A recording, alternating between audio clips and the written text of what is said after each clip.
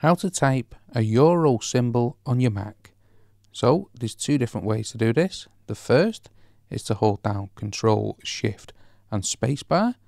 This will bring up the character box here, and you want to press this box next to the search bar.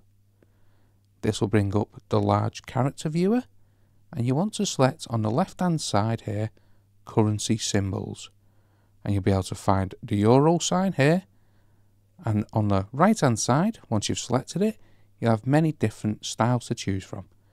The one you like, select it, then double click it, and it'll be added to your document.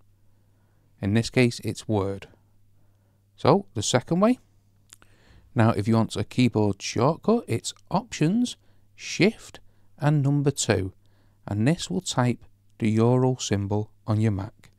So I hope you found this video helpful. If you did, smash the like, smash the subscribe, and thank you for watching.